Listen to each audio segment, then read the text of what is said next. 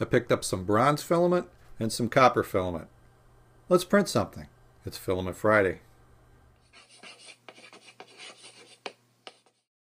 Now the first filament I'm going to use is the Shaxson PLA Metal Infused Copper Filament. To test out this filament, I'm going to use this simple chess pawn piece that I featured in my book, Beginner's Guide to 3D Printing. Now it seems like a simple print, but I've had a lot of problems printing this thing as a single unit. It's because of the angles and the ball on the top, it actually fails multiple times. So this to me is a good test print. And here's proof. I printed this on my Da Vinci that's reflashed with Repetier and sliced it with Cura. And this was the result, a very bad print. So I decided to try a lower temperature. So I went to the configuration button at the slicer for Cura, and then I went to the Filaments tab and made sure I had the PLA listing for this setup. Then I made sure it was set to 190 degrees C and ran it again. And this was the result. A little better at the base, but the top of it was still really bad. So I decided to try Slic3r instead. Slic3r has worked for me in the past when I tried to print this in wood and other PLAs. So I went to the settings for Slic3r and I made sure it was set to 190 degrees. And then I sent that to the printer. And here's the result. It looks a lot better, and this is a 0.3 layer height. But I noticed it was printing a lot slower under Slic3r. So I decided to go back to Cura and print two of them. And this is what I got, like a skeleton print. The filament wasn't coming out constantly. It was clogging up. And this happened multiple times. So now I haven't done a ton of printing with PLA, but I haven't had a whole lot of problems either. Every once in a while it would clog up or stick and I'd have to clean out the extruder. But this was happening over and over again with these pawn pieces. And I had heard from several people that PLA, because it's a vegetable base, can actually stick to the heated extruder, the same way food sticks to a frying pan. So the solution is to add oil to the surface of the filament, and that way it's like oil on the frying pan, stops it from sticking. So what I did is I found this foam cleaning brush from my wife's kitchen, and I just poked off one of these little sponges. She won't even miss it. And then I got a spring-loaded clothespin, and it's got a nice hole in the center here, so I could put the foam in here, soaked in olive oil, press it down, and the filament should be able to slide right through it. And then once she figured out what I was doing, she let me take the olive oil. There was only a little bit left. So I could soak the sponge in this and put it all together. And it worked great. I never had another problem with the PLA. Let me show you what this thing looked like.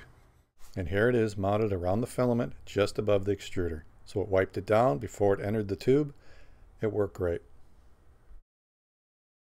So after I got that solved, I ran it through Slic3r at a 0.2 layer height and it printed out beautifully. This was my best copper filament print. To verify that it was printing slower in Slic3r, I looked at the print time. It was 58 minutes in Slic3r and only 17 minutes in Cura, so clearly there was something different.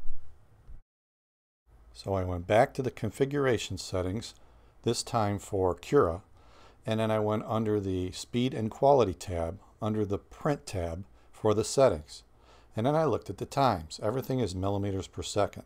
The print time was about 40 millimeters per second, travel time 150, and the infill was like 60 millimeters per second.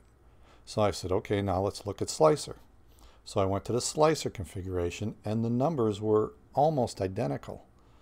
About the same speed for infill, perimeters, and even the travel time was the same. So I don't know why Cura was so much faster. So now I tried the eSun bronze filament, and I printed two under Cura. And it was better than the copper, but it was still bad. So then I tried slicing in Slic3r, and it printed slower, and I printed two of them, and they came out great. Look at these things.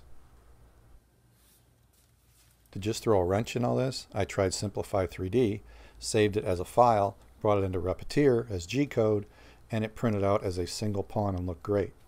So then I went back and used Slic3r at a 0.2 settings and printed that from Repetier, and it looked as good, if not maybe a little bit better.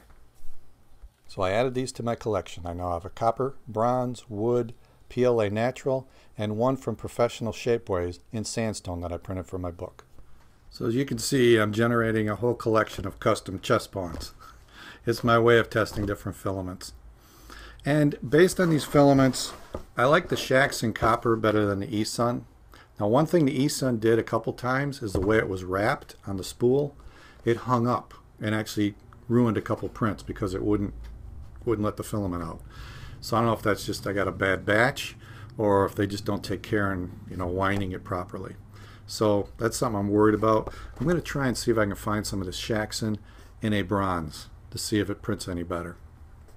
Now I know a chest pawn isn't the most exciting Filament Friday print, but I wanted to try out these filaments, and a special thank you to my Patreon supporters because you guys bought those filaments. I wouldn't have bought that extra filament if I didn't have the support. So it's nice to be able to try these other filaments and show you guys the results. And testing on the chest pawn is just my way of doing it.